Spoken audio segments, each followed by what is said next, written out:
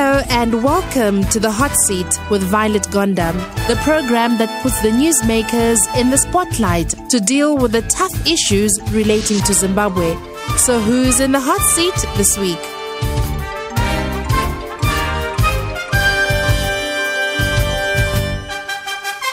Welcome on the Hot Seat program. My name is Violet Gonda, and my guest today is a Zimbabwean author, academic, and publisher, Dr. Ibbo Mandaza, who will give us his analysis on the latest succession battles in ZANU PF and the recent coalitions in the opposition. Welcome on the program, Dr. Mandaza. Thank you. Now, first of all, can you give us your thoughts on what is it that is at the center of these power fights within ZANU PF? Well, it has to do essentially with the succession issue, as you pointed out in your introduction. The succession battles are becoming uglier and uglier every day, and the indications are that we may even descend into violence, and there are reports of attempted coup, in fact.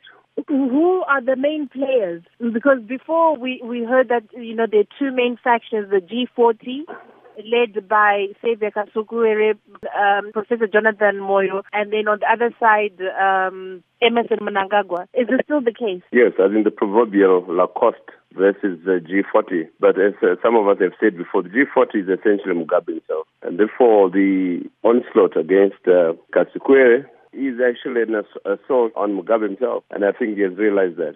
So what evidence is there that there could be a possible coup, and by who? The allegations are that among the demonstrators, particularly in Mashonaland Central and Bindura, were identified some military personnel in civilian clothing and evidence that they had been bussed from Harare to Bindura to effect the demonstration. And those that identified them, possibly the intelligence for that matter, have warned the head of state that unless he acts quickly, a coup is imminent. This is the report some of us have received today. So who really is calling the shots here? Some people believe that Kasukuwere is now finished since he has had 10 ZANU PF provinces pass a vote of no confidence. I think clearly, given the onslaught that was waged by the first family, to begin with, the interview that Jonathan Moyo gave in the Standard about more than a month ago, followed by the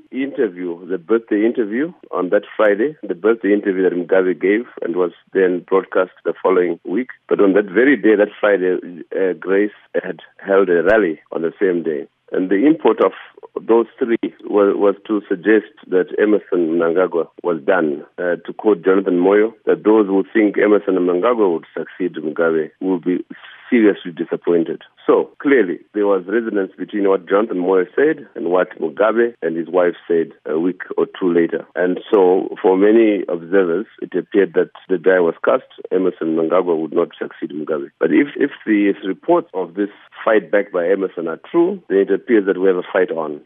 Over the weekend, the Lacoste people were boasting that they were 80% done with G40. And evidence has also emerged of a well-coordinated offensive on the part of Lacoste, with key persons around Emmerson Mnangagwa reported to be in charge of the processes of no confidence and demonstrations in the various provinces. And as I said earlier on, it appears that what many of us expected, that if you're going to try and undress a guy like Kasukuwere, who for all we know, there's nothing that Kasukuwere has done without the authority or the approval of the president.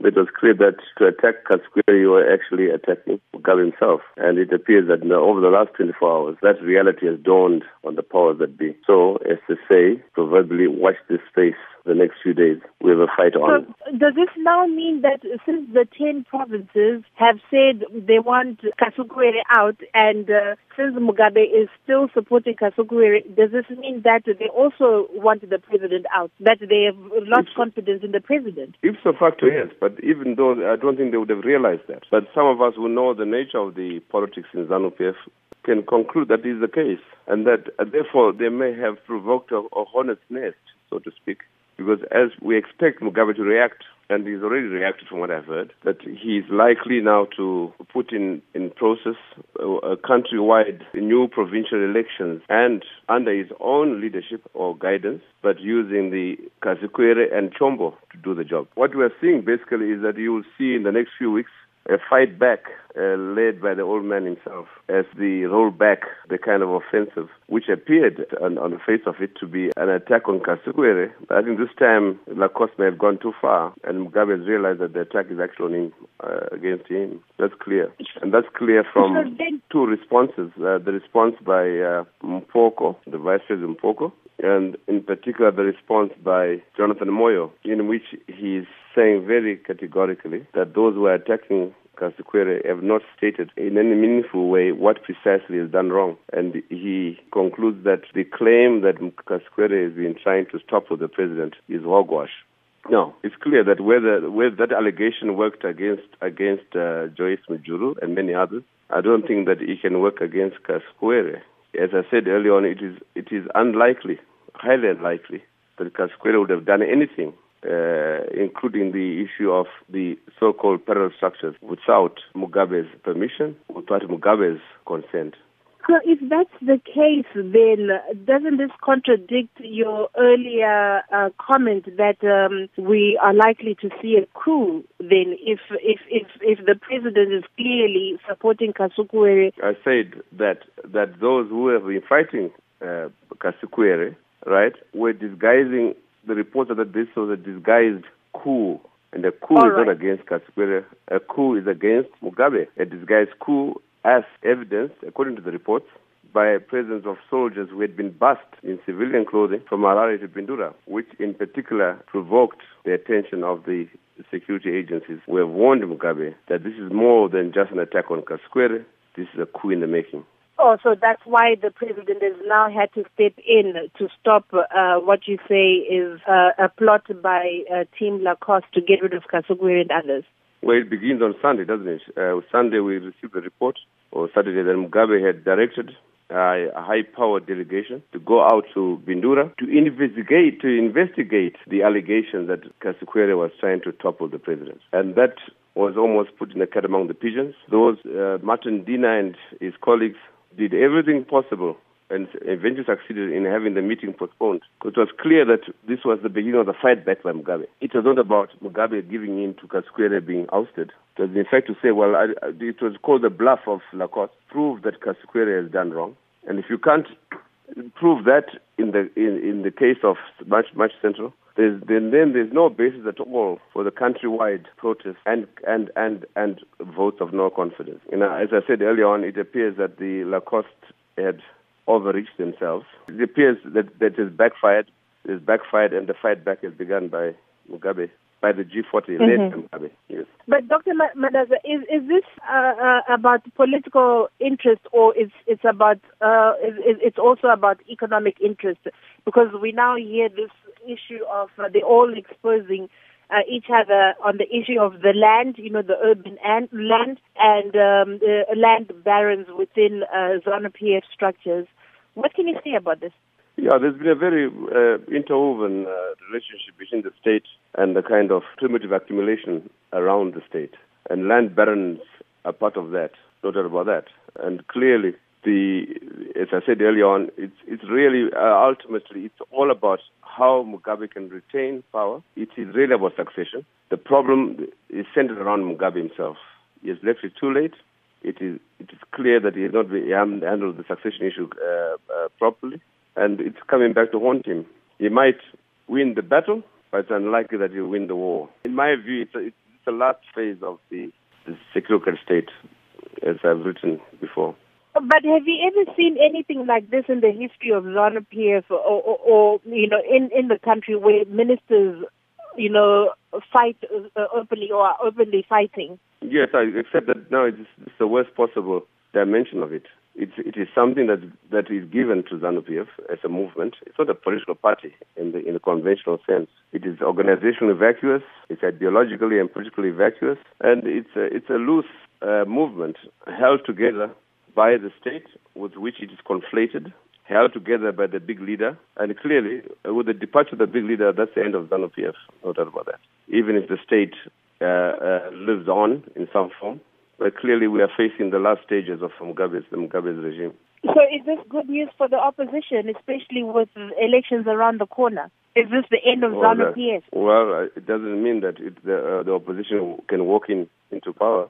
But the future of Zimbabwe depends very much on what happens within ZANU PF itself, really. Sadly, the opposition look very marginal. By the opposition, I mean the opposition movements such as MDC and others. Even though the opposition as a whole, the country is opposed to Mugabe. The majority of Zimbabweans are opposed to Mugabe. But there is lacking an organizational framework on the part of the opposition. And they've reduced their campaign to merely replacing Mugabe. There is no attempt to tackle the fundamental issues of a pathological state that Zimbabwe is at the moment. The need for the reform of the state, first and foremost. The failure to realize that the failure by ZANU PF to effect electoral reforms is a reflection of a bigger problem, which is the failure to reform the state itself. As Jonathan Moyo put it some months ago, you can't expect us to reform ourselves out of power. That is the essence of the thing. And therefore, the opposition have not had the courage and conviction to tackle, first and foremost, the need for reform. And that's why hence the schizophrenic approach to elections. On the one hand, they say, well, we won't go into elections until there's reform. And then the claims that, we know what ZANU PF is up to. This time around, we can prevent them from rigging the election. It's all nonsense, if you ask me. The real truth is that they are flat-footed. They don't know how to move forward, and they have no consequences. They go for election, the same result as we had in 2013, a rigged outcome. It's not rigged already. But many are excited about the BVR, which means that there'll be a new voters' roll without ghost voters. Surely this is good news in terms of prospects for free and fair elections. In time for the elections next year, a year away? Absolutely impossible. And what does the BVR? How does the BVR resolve the issue of the voters' roll in 12 months? It's impossible. It's impossible. It's a joke, actually, a dirty joke, that matter. Basically, you're saying the ZANU PF house is on fire, but still, that does not necessarily mean that come next year when we have elections, that new players will come in, especially from the opposition.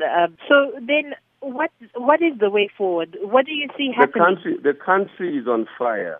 The current strategy by the opposition is not about resolving the problem at all. The least we require right now is elections, okay? There should be no elections until we tackle the crucial political and economic problems that confront us, which is the reform of the state, restoration of the national institutions, which have been corrupted by Mugabe's regime, and making certain that we have generational change in our politics.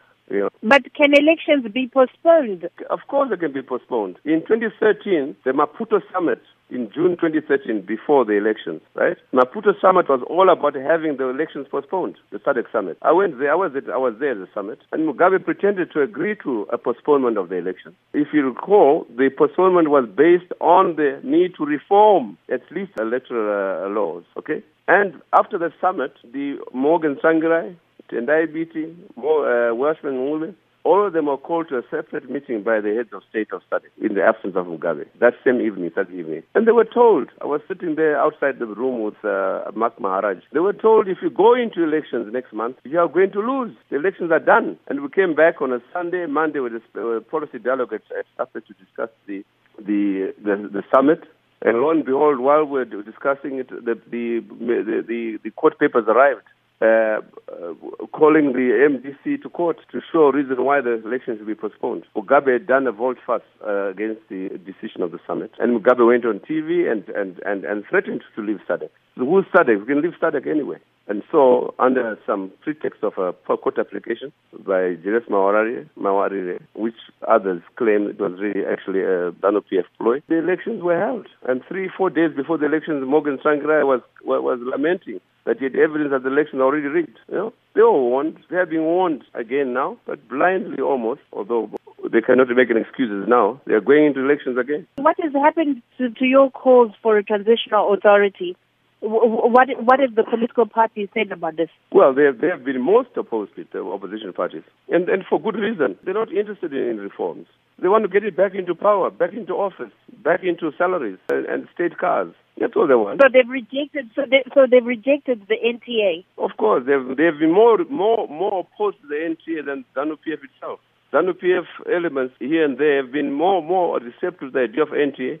It's also because they know that their party is mortally wounded, and the NTA might save them. Certainly, those who lose in this battle will find refuge in an NTA. Because if the side that loses in this battle, we have to run for dear life, clearly. And the NTA was proposed by some of us as a kind of a peacekeeping process, a stabilizing process, not the stabilization that people like Stephen Chan and Chatham House have been talking about, because there can be no stabilization under Emerson Mnangagwa.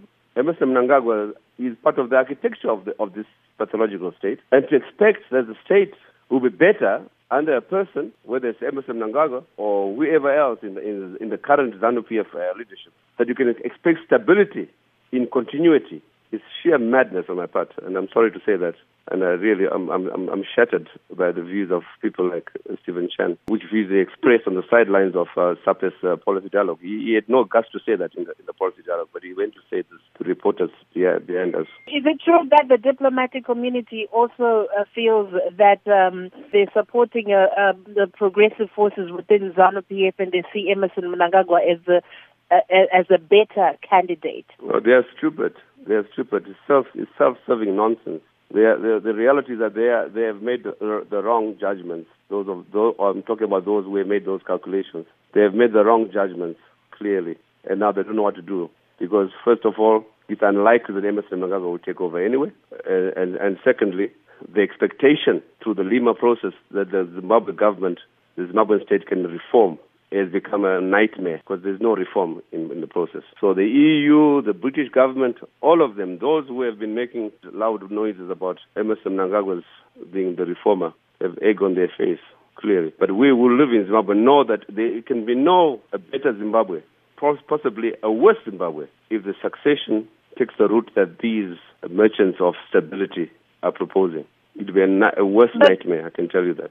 There's some who believe that if the opposition can mobilize more people from the rural areas, then it has a chance, because we keep hearing that the opposition needs to devise an electoral strategy specifically for the rural areas. Since ZANU PF is said to control the rural areas, which has 65 to 70% of the population in Zimbabwe. Do you agree with this? What is the profile of the voters? Let's look at the recent by-elections. Mwenezi, what did you see there? 18,000 out of 26,000, right? The Zimbabwean state, the state structures extend right down to the village. The village heads are civil servants. The chiefs are civil servants. The chiefs have become a major instrument in the regimentation, not mobilization, regimentation of the voter. So that takes care of the rural areas, right? Let's come to the urban areas. You saw the Rao report. Only 14% of the youth have registered as voters. And what did you have? I mean, you're talking about the last two elections, the turnout of 49%. Not to mention the 4.8 million Zimbabweans outside the country. We have a fractured electorate, a manipulated and regimented electorate. We have a broken country, Violet. It is not a country in which you can have free and fair elections, let alone meaningful elections of any sort. But what about... And I repeat, we need to go back to the drawing board and realize that our country is in a mess and do things that are important first before we talk about the elections. But what about the work being done by the social media platforms, the hashtag movement, like this flag, Tajamuka and others? Isn't that a step in the right direction, at least, that we have now these youngsters who are really coming out? Those are more expressions or symptoms of the frustration in the body politic. They don't amount to any substantive definition of an alternative Zimbabwe at all. These are laments, So are they not having an impact on the ground in the country? They will have had an impact, but they're not been sustainable given the nature of the cricket state. So what is the way forward? Will Zimbabwe ever recover from this ZANU? We need a national dialogue, right? Which takes stock of the situation we're in, which recognizes the fact that we need reform before elections, political reform, which means constitutionalism, aligning the laws of the Constitution. It means restoration of the national institutions and economic reform over and above the kind of payment or of arrears to our loans. Some that goes far beyond that to restore the productive capacity of our country. We are a torn country. We are in a crisis. And to have elections which simply ensure that we have continuity of the same, or a succession process in which you are asking naively and speculatively, expecting that the one who succeeds Mugabe in the current structure will make things better, it's nonsense in my view. What can the civil society do, or even what are you trying to do to push these political players to the negotiating table to at least start these discussions, since you say especially the opposition has rejected calls for national dialogue via an NTA? Yeah, well, we're having a big conference end of June, Zimbabwean Transition, Reform and Reconstruction, in which we are emphasizing that the reform is a precedent, a conditioned precedent for reconstruction in Zimbabwe. And we are trying to mobilize not only Zimbabweans but at home, but also in the diaspora. And in doing so, trying to mobilize the region and the global community into an awareness of the Zimbabwean crisis, and through it to look beyond Mugabe and begin planning for a better Zimbabwe tomorrow. But how will you convince ZANU PF and indeed the opposition to participate in something like this? We are talking to them. They are participating. We have all the parties participating. We have ZANU PF participating. We have the state participating. And we have the conference that we opened by the Speaker of Parliament, Jacob Mdenda, to highlight the importance of Parliament, the legislature, to highlight that reform will also have to include the necessity of instituting separation of powers, in which the legislature becomes an important factor along with the judiciary in containing and controlling the excess of the executive. One of the pathologies of the Zimbabwean state is the extent to which the executive is all supreme over the legislature and over the judiciary in the form of Mugabe. Yeah, but I'm sorry to sound pessimistic, but I remember Professor Jonathan Moyo saying that ZANU PF will never participate in negotiations that will remove it from power. So I'm a bit skeptical in terms of what will be the end game, even though it's a noble cause. That's political posturing. When the die is cast, people will negotiate. We have learned from political economy, no class ever commits suicide. It is the objective of every class to reproduce itself. And when under threat, they will want to find a solution in which they can survive and see tomorrow. That is the formula of politics, basically. And I dare say negotiations have begun already. For some of us who have been involved in the process, we've been talking around. People, Zimbabweans understand. If the powers that be, even the Zimbabwean state, understand that there is need for a tomorrow. There is an acute understanding of the crisis that confronts them, but they lack the means with which to rectify the problem, the crisis. And it is the role of us, civil society, academia, intelligentsia, to assist towards the resolution of the problem. The Zimbabwean state is incapable of reform. We need a mechanism through which we can assist them together with the opposition to reform. A national dialogue is not what we're working towards. A national dialogue. And I repeat, elections are not the solution. You saw the NDCT signed MOUs with Joyce Mujuru and Washington Ngube recently. What do you make of these of this opposition coalition, and what is the governance plan? Well, I think basically on the one hand it's a very positive move that you can have a consensus building among the opposition forces, and through them the opposition parties to have a broader national consensus, a national dialogue. If that dialogue can also lead all of us into an understanding of the Zimbabwean problem and the importance of reform before elections. So yes, it's a positive in that regard. But it must go beyond purely a coalition. We need a coalition around the need for reform and a clear definition of an alternative Zimbabwe. If it's a coalition merely to win elections to get Mugabe out, as I've said somewhere before, Mugabe is not the issue here. Mugabe is unlikely to be there in the next election, if there are elections, which I don't think there will be next year. So it's really about a coalition which will produce a presidential candidate around a reform agenda. I repeat, around a reform agenda, not just who gets what, who becomes president, who becomes vice president. And I think so far, the indication that the coalition is all about that and no more. Thank you very much, Dr. Ibbo Mandaza. Thanks, Violet.